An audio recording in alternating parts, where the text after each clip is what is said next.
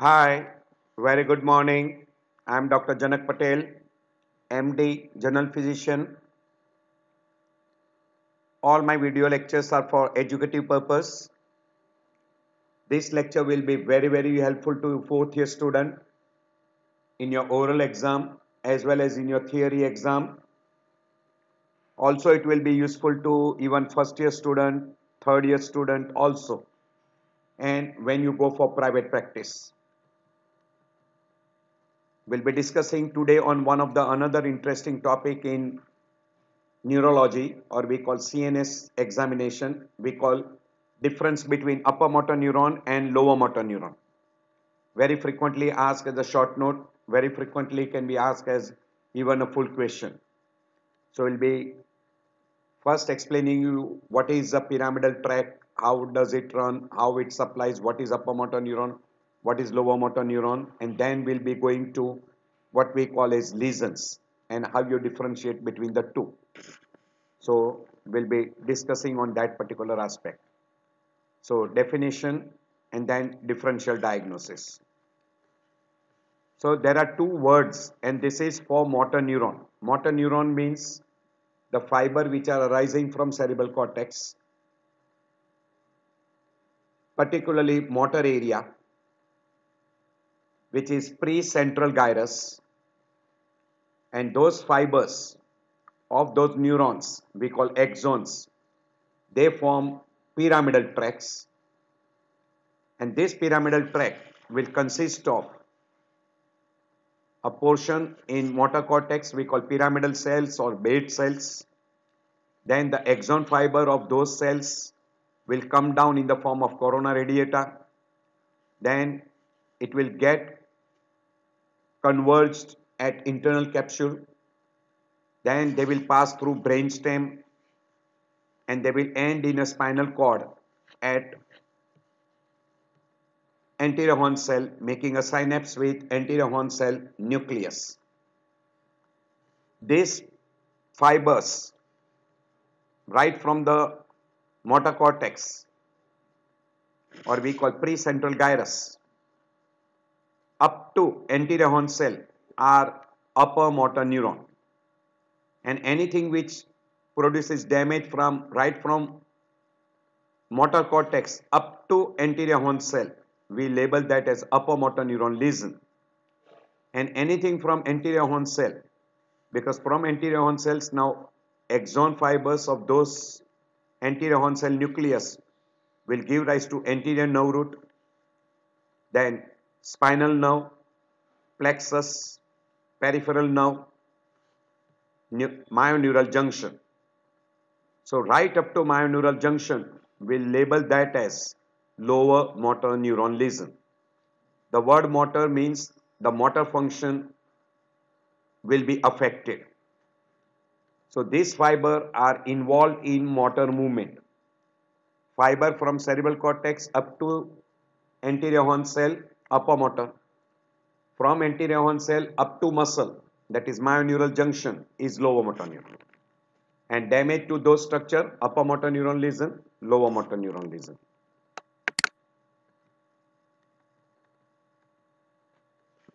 So you can see here these are the neuronal cells in precentral gyrus or motor nerve cells. Then these fibers, we'll call that as upper motor neuron. This will be corona radiata. This will be the portion of internal capsule. Then they will descend down in a brainstem, that is midbrain, pons and medulla. At the level of medulla, lower part of medulla, the fiber will cross to the opposite side. 90% of the fiber will cross, 10% will remain on the same side, and they will end in anterior horn cell. So fiber now from anterior horn cell nucleus, these fibers along the anterior nerve root, spinal nerve, plexus, peripheral nerve, up to myoneural junction.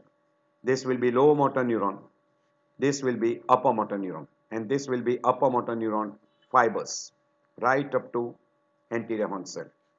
So we call lower motor neuron, upper motor neuron, two division. So at the level of lower part of medulla, the fiber will cross. At that level we call decussation. and then they will run as a lateral corticospinal tract, which is consisting of 90% of the fiber. 10% of the fiber will remain on the same side, but before they end in anterior horn cell, they'll cross, but they will cross in anterior commissure, and they will run as anterior corticospinal tract, and this will be called as lateral corticospinal tract. So that will be the upper motor neuron and lower motor neuron. Now if you see here, these are the presentation of what we call as a motor homunculus. Foot is close to the corpus callosum, while head and face part is close to the lateral sulcus. Fiber from there via corona radiata, internal capsule, in midbrain it will run in a crush. Then in the pons the fiber will be little scattered. Again they will converge in a pyramid part of medulla, and in lower part of medulla 90% of the fiber will cross to the opposite side, 10% of the fiber will run on the same side, and then they will cross via anterior commissure and they will end in an anterior horn cell. This is we call as a pyramidal tract. So understanding of pyramidal tract is very, very important. Now in internal capsule, this particular pyramidal tract, the leg fiber are most posterior and face fiber are most anterior. So face is anterior, legs are posterior, and closely related to that we have got thalamocortical tracts, temporopontine tracts, and we have got auditory and visual fibers, or we call optic radiation and auditory fibers going to occipital cortex and temporal lobe. Auditory fiber will go to temporal lobe and visual fiber will go to occipital lobe. While anteriorly you will have a frontopontine fiber and frontothalamic fibers. Frontothalamic will be most anterior and frontopontine will be posterior to frontothalamic fibers. So in anterior limb you will have a frontopontine fiber, then you will have a in genu pyramidal tracts, posterior limb corticospinal tract, corticopontine tract, corticorubral fibers, and then you will have a parietopontine fibers, etc. While ascending tracts will be mainly thalamic radiation coming from the thalamus, we call thalamocortical tracts, which will be running just posterior to pyramidal tract in a posterior limb, and then they will end in post central gyrus of cortex, that is sensory area. So those will be all the fibers will be running in what we call mainly in posterior limb. There will be small portion in genu and small portion in anterior limb, and this will be the posterior, this will be entirely those particular, and auditory fibers and optic radiation will be posterior to thalamic radiation. So if you just now have attention, you can see these are the different fibers, upper motor neuron fibers running right from cerebral cortex. This will be corona radiata. This is corona radiata. Then they converge in internal capsule. They'll run on the same side in midbrain, in crus, in the center part of the crus. Then in the pons they will be little scattered, and in upper part of medulla they will be still running in a pyramid part on the same side. In lower part of the medulla they will decussate, they will cross to the opposite side, 90 fiber will cross, only 10% fiber will remain on the same side. This is lateral corticospinal tract, this is anterior corticospinal tract, and then they will run in a spinal cord in a lateral corticospinal tract, that is lateral column of spinal cord, and they will end in anterior horn cell before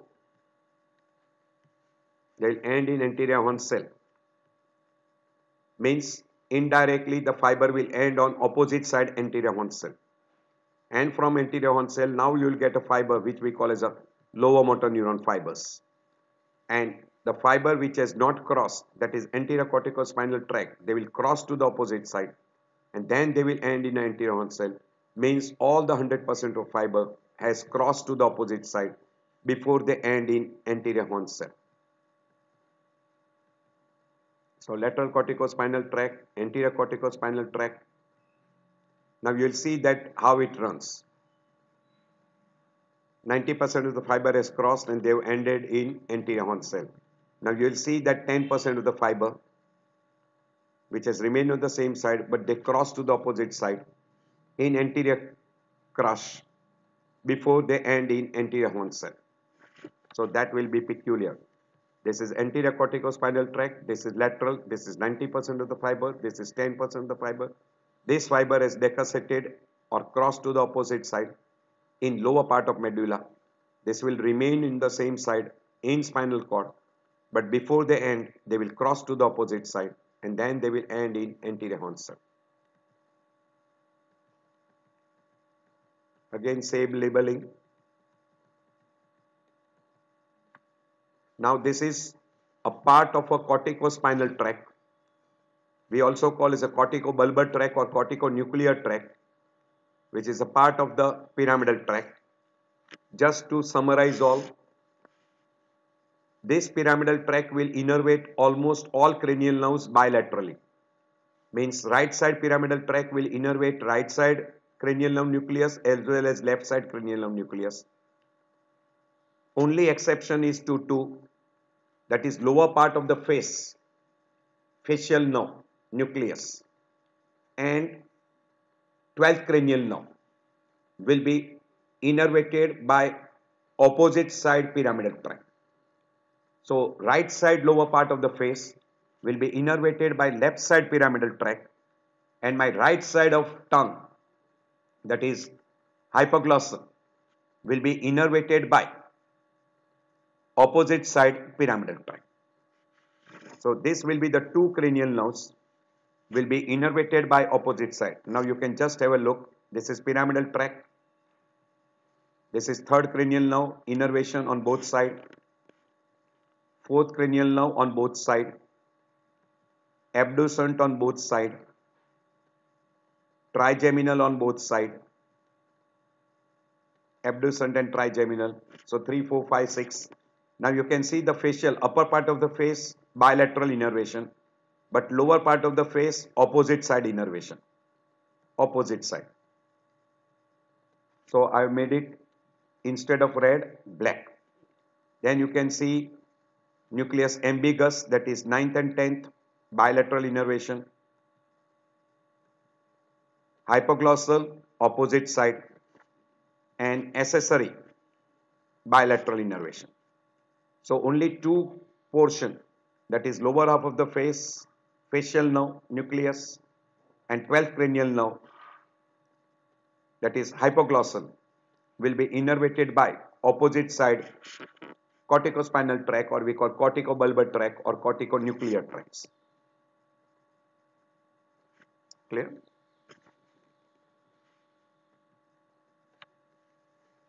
So hypoglossal nerve is supplies all intrinsic muscle and extrinsic muscle of the tongue except palatoglossus and possibly the geniohyoid muscle.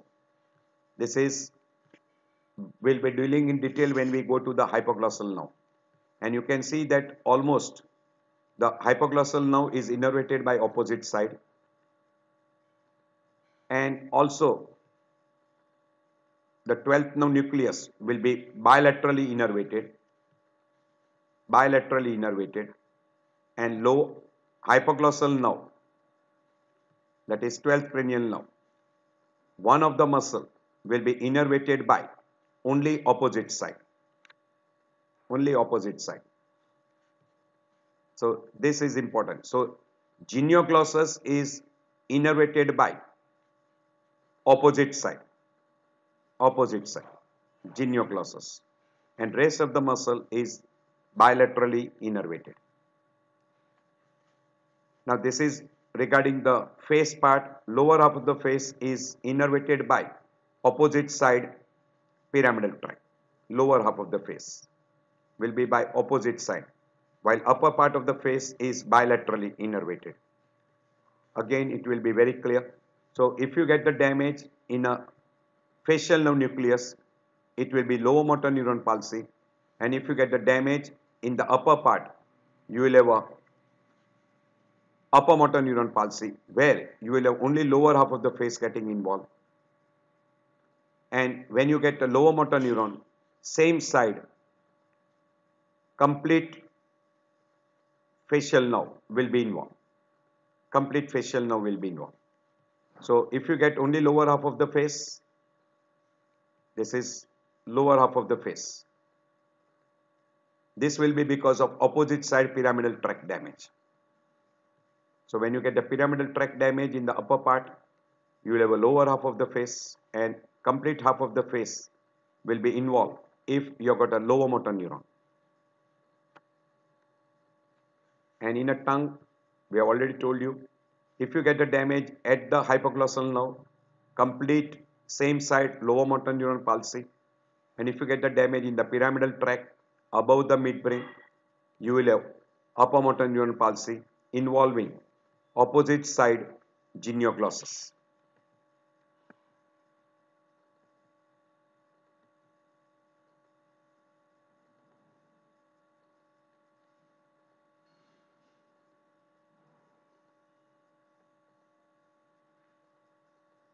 And also in upper motor neuron lesions, you will have muscle weakness, superficial reflex, that is abdominal and cremastic reflex will be lost, and plantar will be extensor.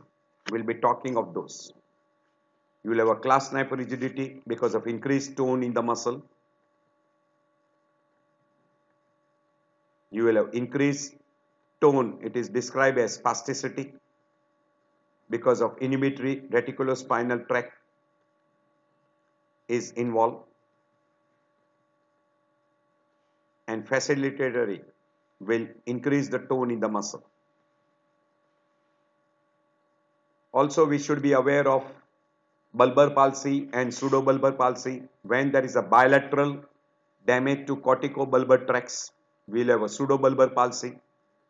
And when we have got only unilateral pyramidal tract damage above the brainstem, we will have a upper motor neuron damage in the cranial nerves. There is one more word called progressive bulbar palsy. This is associated with very frequently in amyotrophic lateral sclerosis. We'll be discussing those particular. Now this is the main important slide what we are going to discuss. Means if there is a damage above the brainstem, you will have weakness in muscles, so power will be less than 5. While in case of a lower motor neuron, whichever muscles are being involved, the power will be 0. Weakness will be severe and 0. So we usually use the word flaccid paralysis because the tone is 0. While in case of upper motor neuron, the tone is increased, so we call spastic paralysis.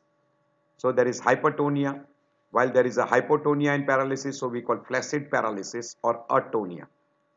Because of increased tone, the reflexes are exaggerated and you might get even a clonus.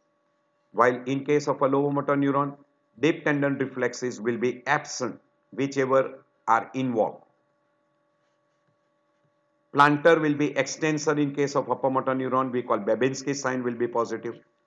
While in case of a lower motor neuron, plantar will be either normal or absent if there is a damage at the level of alpha S1, plantar reflex will be absent. And if there is a damage above the level of alpha S1, you will have upper motor neuron lesion, so plantar reflex will be extensor. And if there is a damage below alpha S1, plantar reflex will not be affected, it will be normal. Because of disuse of muscle which are weak, person may develop disuse atrophy after a very long period, while there will be neurogenic atrophy, rapid development of atrophy. Now conduction will be normal in case of a upper motor neuron, while now conduction is very frequently being affected because the lower motor neuron is because of the damage to peripheral nerve, and that will produce findings in now conduction study. In case of upper motor neuron, usually fasciculation and fibrillations will be usually absent, while they will be almost always present in a lower motor neuron. Clonus, because of increased tone, clonus will be very frequently present, particularly patellar clonus and ankle clonus, while in case of lower motor neuron, you will never have clonus. As far as the cranial nerve is concerned, in upper motor neuron, almost all cranial nerves are normal bilateral. Lobate of eye, jaw, pharynx, larynx and neck are little affected and not or not at all. Means by and large these are bilaterally innervated. So usually we come across if there is a damage to say right side pyramidal tract, you will have opposite side lower half of the face gone and opposite side tongue involved. While in case of a lower motor neuron at the level of damage, you will have a flaccid paralysis.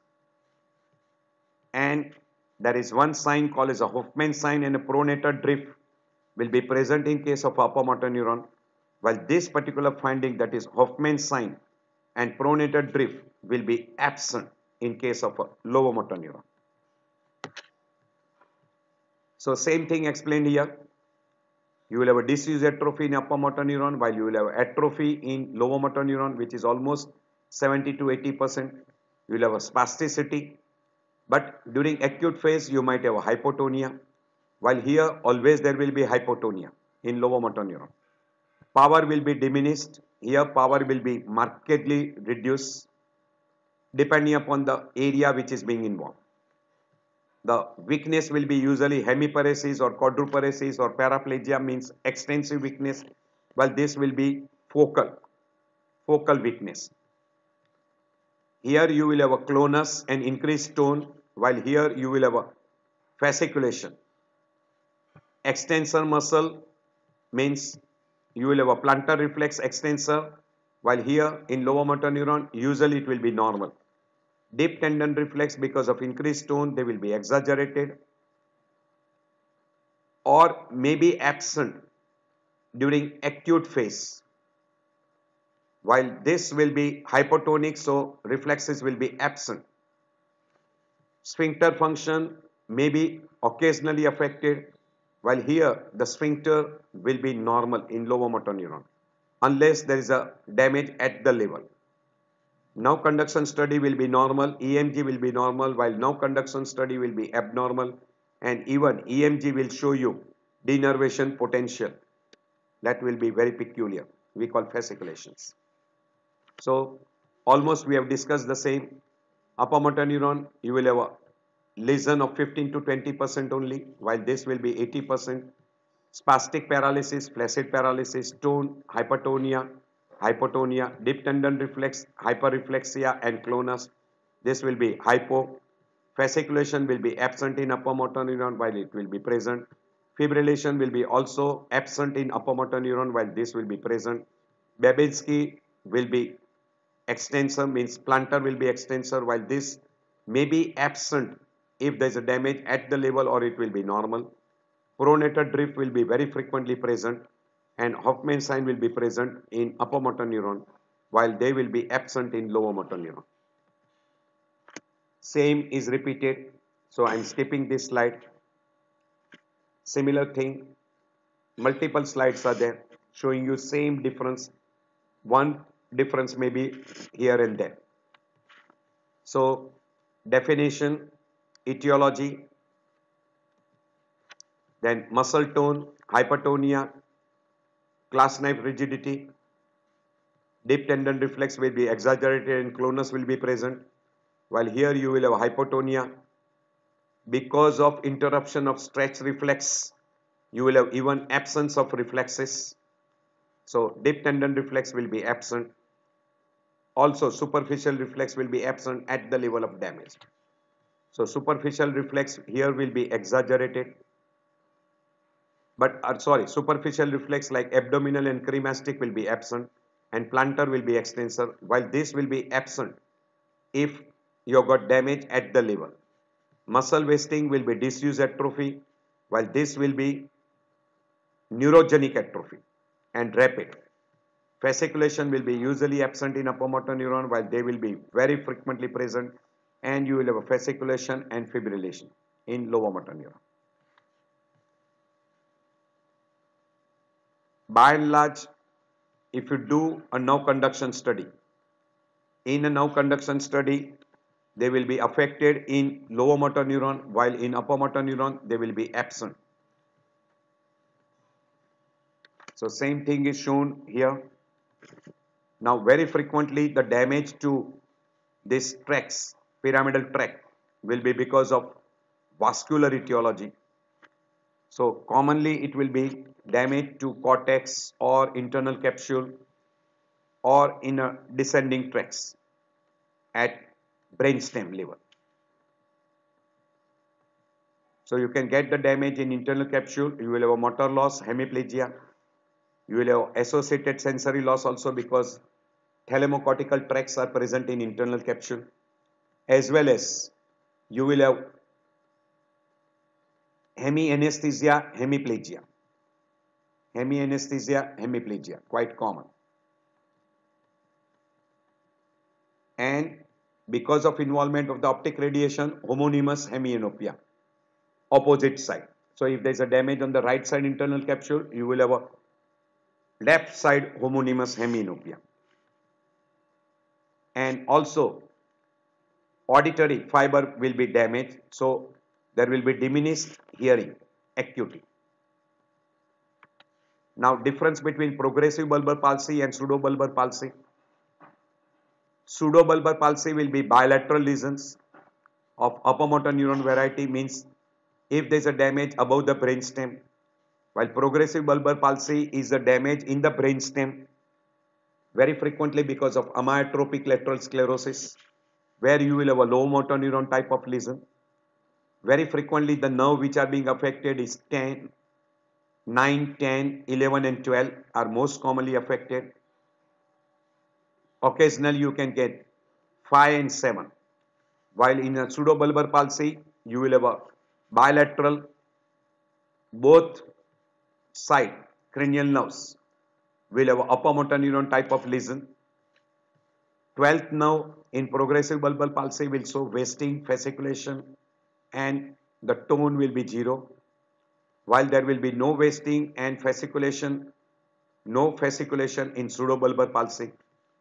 Gag reflex will be diminished or absent, while gag reflex will be brisk or exaggerated. Jaw jerk will be absent in case of progressive bulbar palsy, while it will be brisk in case of a pseudobulbar palsy. So this gag reflex and jaw jerk helps to differentiate between progressive bulbar palsy and pseudobulbar palsy. Aspiration will be very common in progressive bulbar palsy, while usually in a pseudobulbar palsy we don't come across aspiration symptoms. Nasal regurgitation is more common in pseudobulbar, while it is not there because these are all lower motor neuron, this is upper motor neuron. You will have a peculiar nasal speech, while this will be spastic speech. Because of basal ganglia involved, you will have a Parkinsonism very frequently with pseudobulbar, while there will be no evidence of basal ganglia damage, so no Parkinson syndrome. Frontal lobe release sign is absent, while you will have in a pseudobulbar palsy, you will have a sucking reflex being preserved. Emotional disturbances will be more common with pseudobulbar. And etiology as far as progressive bulbar palsy, classical example, amyotrophic lateral sclerosis, poliomyelitis, myasthenia gravis, and GBS, even diphtheria. Sorry, not this myasthenia gravis, multiple sclerosis. While in case of a pseudobulbar palsy, classical example, multiple infarct, means repeated strokes, encephalitis, and multiple sclerosis. So this will be the difference between upper motor neuron, lower motor neuron, progressive bulbar palsy, which is a lower motor neuron, and pseudobulbar palsy, which is upper motor neuron. mainly involving the brainstem and above the brainstem. So if you understand this chapter, very frequently we'll be using the word in cranial nerves and in motor system examination, etc. We'll be constantly using a word, upper motor neuron, lower motor neuron, etc. So we should be very, very clear regarding this particular.